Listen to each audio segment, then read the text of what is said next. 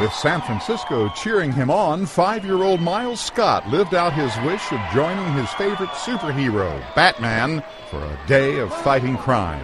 All right, I think we've got it. Batman flip. The 5-year-old is waging his own fight against leukemia, and he got to live out his fantasy thanks to the Make-A-Wish Foundation.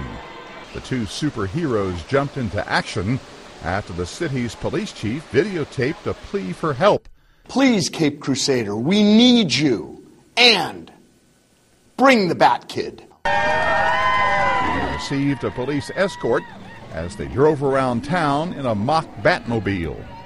After rescuing a woman who was tied to a make-believe bomb on cable car tracks, Batman and Batkid put the Riddler behind bars after he robbed a bank. Who tricks the Riddler?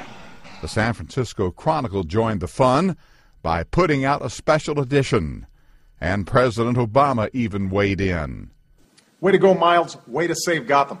All the attention drew thanks from the boy's dad. It's really neat to see how many people have got together for a stranger they don't know and show support for. Don't be surprised. This is all part of the plan. The Northern California youngster came to San Francisco thinking his family was buying him a Batman costume.